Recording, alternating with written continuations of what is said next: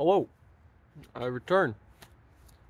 Again, this will be the continuation of my 90s and 2000s schizo ramble. To abbreviate from last video, to anyone tuning in who watched that one, I meant that I don't know what the Russians meant or thought of 9/11. Not the death of Dale Earnhardt. Let's just get that out of the way. Now, back to what I was going on about. The Russians in the 2000s had roughly entered a golden age. They had no real conflicts that they were fighting, big conflicts. Of course, you had the insurgent action within Chechnya, of course, but, that was here nor there. But the Russians were financially stable. To my knowledge, there was some sort of economic trouble, I believe, in 2005, but primarily after 2008, Russia went back to being piss poor again. They recovered in the 2010s, but that shit's boring. People remember that. The people who watch my stuff remember that. And honestly, I don't care about them. They can remember it later. Now, to America. America at this time, due to our involvement within Iraq and our utter failure as a nation to subdue and win the war in Iraq, a lot of people lost faith within the government. People started to see Iraq for what it was, a war of keeping control of the US dollar, or keeping control of oil. In reality, we went into Iraq to make sure that the US dollar would still have a financial backing behind it, which would primarily be oil, because of, OPEC using only USD, making it the only reason why the US dollar is still around is because it's tied to oil. And Saddam started to sell in euros. We didn't like that, so we went in. Now, back to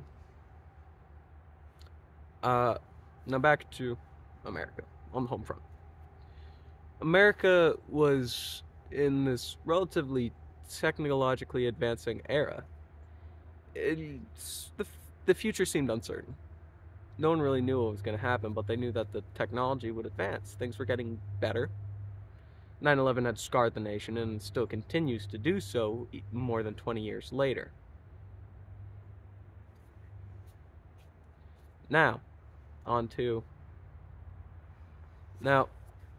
the Americans, after around like the first few weeks in Iraq, once, the standing army had been fucking demolished, the American public was like, alright, cool, job done.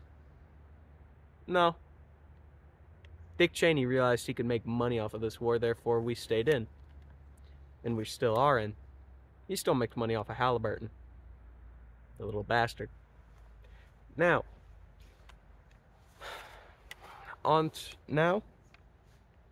as we progressed in, the threat of IEDs, of insurgent warfare, something we just were not ready to deal with.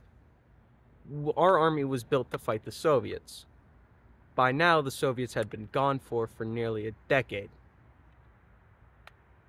And yet we found ourselves in a war where we had to evolve mid-war. Think the MRAP, which wasn't mine resistant. But yeah, Iraq was primarily a lost cause that then a few greedy politicians got their fingers into to gain money.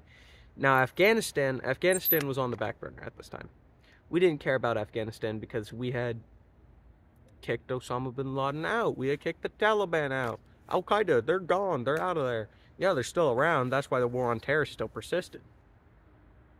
But we had control over Afghanistan. Therefore, we were like, we won. We fucking didn't. Anyone that's watching this that remembers from 2021, there's a reason why the Taliban control it now. And if you don't, let me speak your language real quick. Goo goo gaga. Coco melon there. Leave. But we could have easily continued to win Afghanistan if we put our balls in. If we went full in to Afghanistan, we would have easily won the war. If we continued to side with the tribal factions within and pushed into, say, Pakistan, we would have won. But due to Pakistan's close... I don't know if Pakistan might not have good relations with Iran anymore. I'm not exactly sure on that one. But I'm pretty sure they did at the time, which meant that we couldn't technically go in, or else Iran would piss itself and throw one of their shitty nukes at, say, Israel. But, you know, we went in, did our thing. Bunch of boys got killed. War profiteers saw bank. So they made money. Almost like most wars fought after Vietnam. Who would have thunk it? But the Russians had been scarred by the 2008 financial crisis. But they were in the midst of recovering. The Americans, it took us a few years to recover. It really did. I think around 2013 was when most people had fully recovered, or were able to stand back up on their feet. But I don't really know much about 2008 onwards, since, well, frankly put, that's when I was born, and I don't really remember that much, nor do I really study up on 09 and 010. I don't really care about them, because the only notable thing that I can say is that the Second Chechen War ended, and a year later, the Third Chechen War started. That's about it. This video is much shorter. I may do another video while I'm still out here in the woods. But, yeah. Subscribe. Do whatever. I don't really give a shit. Giggity giggity goo.